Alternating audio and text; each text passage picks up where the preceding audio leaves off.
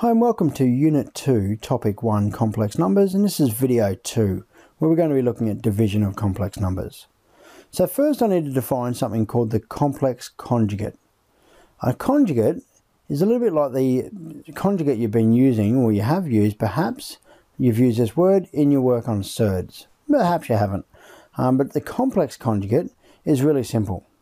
We've got Z, which is our complex number, a plus bi for some real numbers a and b. Z bar, that little bar above, is called the conjugate of z, and we just change the imaginary numbers to be negative. And you'll see why this is important now.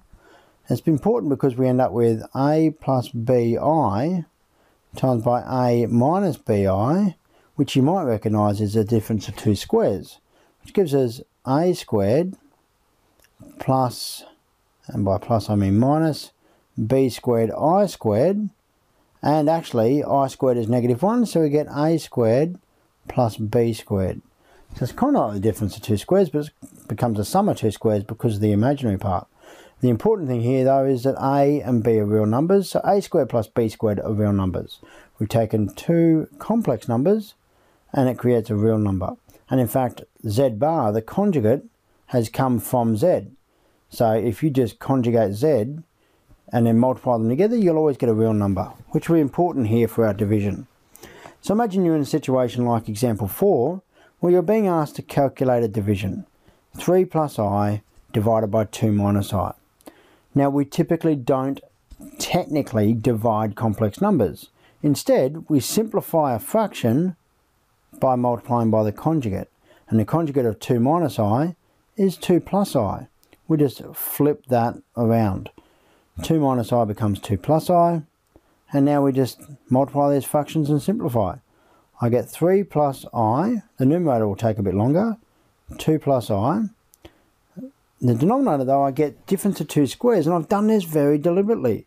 I've made the choice to do 2 plus I because it will give me 2 squared minus I squared. Now on top, 3 times 2 is 6, plus 2 times I, plus 3 times I, plus I squared, and the bottom, 2 squared is 4, minus -1. Don't rush the bottom because it's always going to take a bit longer on top. 6 plus I squared becomes 6 plus -1, which becomes 5, and then plus 2i plus 3i is plus 5i, and on the bottom 4 plus 1 is 5. Simplified gives me 1 plus I. So there's a simplification of that division, believe it or not. And then we have a question that's solving, and this is reasonably common again. So this is just one step off the question above, but this becomes z equals 3 plus 3i over 7 minus 2i. Now just as a note, and we might not be quite there with your thinking yet, but if I change z to be equal to a plus bi, I could actually expand that and then do something called equating the real and imaginary parts to solve for a and b. I think it'll actually take longer in most cases, but it's another worthwhile approach to consider because it might help you in certain problems. Anyway, here we are. The conjugate of 7 minus 2i is 7 plus 2i over 7 plus 2i. We multiply by the number divided by itself because that's kind of like multiplying by 1. So it's okay, we haven't changed the equation. So I get 3 plus 3i times by 7, that's a z, 7 plus 2i, all over. Now this we chose 7 plus 2i because it's a conjugate, so we get 7 squared minus 2i squared.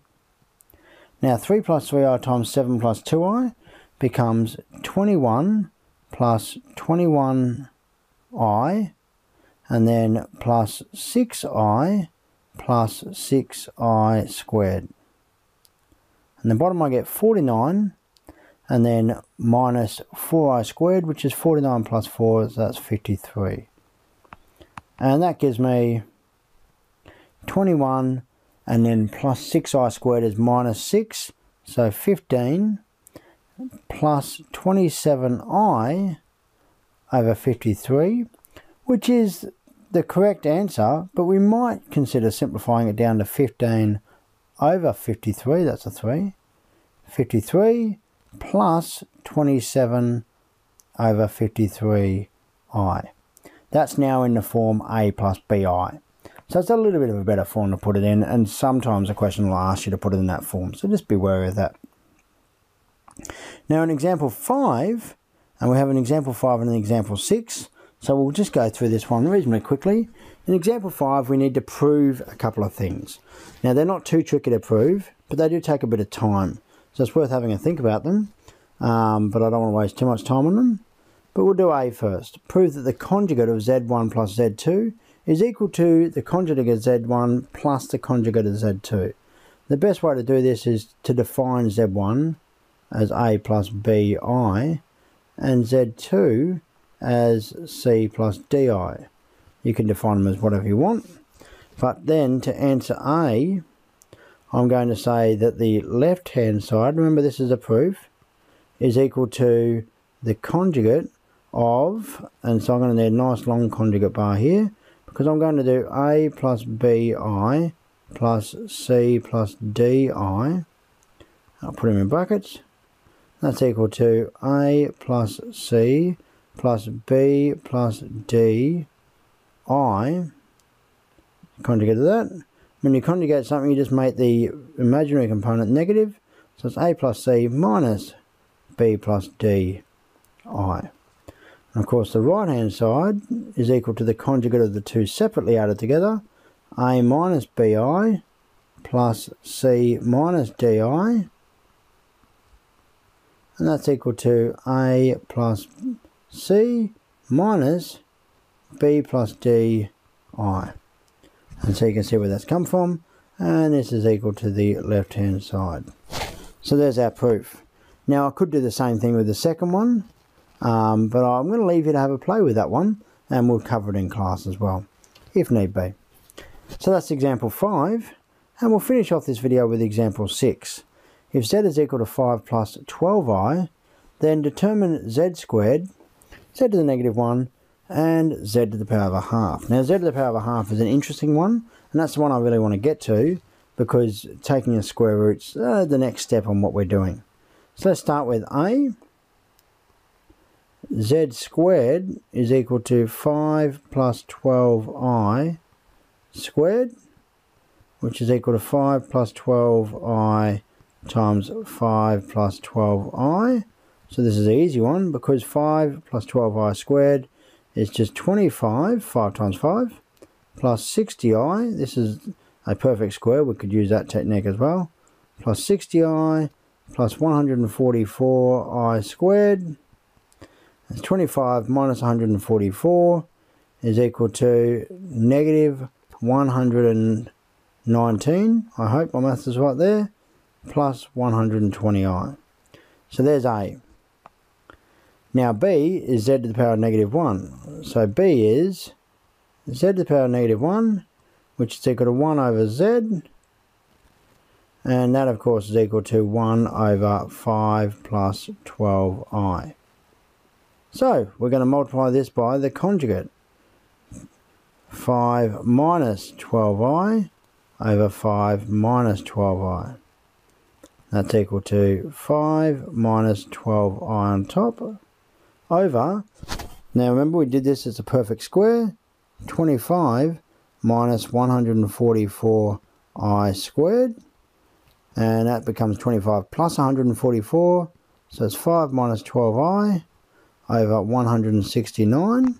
It happens to be 13 squared, which is interesting, and I might just write this down as 5 over 169 minus 12 over 169i. Okay, and then we're on to C. So C is calculate z to the power of a half, which is equal to the square root of z, and that's equal to the square root of 5 plus 12i. Now the square roots are a bit harder, and it depends on this concept that we know that the square root is going to be a complex number, so it's going to be some number in the form a plus bi. and that must equal the square root of 5 plus 12i. So then what we do is we get the a plus bi, and we square that, and it's equal to 5 plus 12i. And by squaring that, we've now got a situation where we can do something mathematically, because we didn't know how to do the square root. So when I square this a plus bi, I get a squared, I'm going to rush a little bit here, 2abi, and then plus b squared I squared is equal to 5 plus 12i. And that gives me a squared minus b squared, because b squared I squared is b squared times negative 1, plus 2abi. Now, I'm going to just do this in two different colours. Do orange first of all, orange around the real component there, and let's add our real component here, and we've got orange around that. And then purple around the imaginary coefficient, so let's add our imaginary coefficient here, and we'll put purple around that. So you can see what we're going to do now is we're going to equate the real and imaginary parts. This is one single equation, but the real parts must be equal for this to work. So it must mean that 1 a squared minus b squared must equal 5, and 2ab must equal 12. Now the nice thing about this is what it means is that over in 2 we can say that a must equal 6 over b. So I've just done 12 divided by 2b, which is 6 over b. And bringing that back across to 1, I get 6 over b squared minus b squared equals 5, which gives me 36 over b squared minus b squared equals 5, which gives me 36 minus b to the power of 4 equals 5b squared. And I encourage you to have a think about what I've just done there, but in short I've multiplied everything by b squared. Now this is kind of a quadratic. I'm going to move everything across. I get 0 is equal to b to the power of 4 plus 5b squared minus 36. So it is a quadratic. It's a bit tricky to see, but just to give you a bit of an eyes up on it, it's kind of like x squared minus 5x, and by minus I mean plus, minus 36, where x is equal to b squared. Maybe pause now and take a second to think about that. But just to factorise x squared plus 5x minus 36, I get x plus 9, x minus 4. So I'm going to have b squared plus 9, b squared minus 4. And that leads to either b squared plus 9 equals 0, which means b squared equals negative 9, which means that b is equal to, technically it's equal to plus or minus 3i. Go through that process. I'll take the square root, I'll get the square root of negative 9. But we don't really have to, I'll show you why, but we don't really have to deal with this too much, because remember, we've kind of defined b as a real number. I'll show you in a second. Or b squared is equal to 4, which means that b is equal to plus or minus 2. Now, don't forget that a was equal to 6 over b, so therefore a is equal to plus or minus 3. And we're saying, right at the start, we made the claim that the square root of z is going to equal some complex number, a plus bi. And remember that we've always made that claim where a and b exist in the reals. Now, it doesn't matter too much, because if we treat b as if it can be a complex number, we actually just get our a values and everything works out. But let's imagine we can't have that, because b can't be a complex number.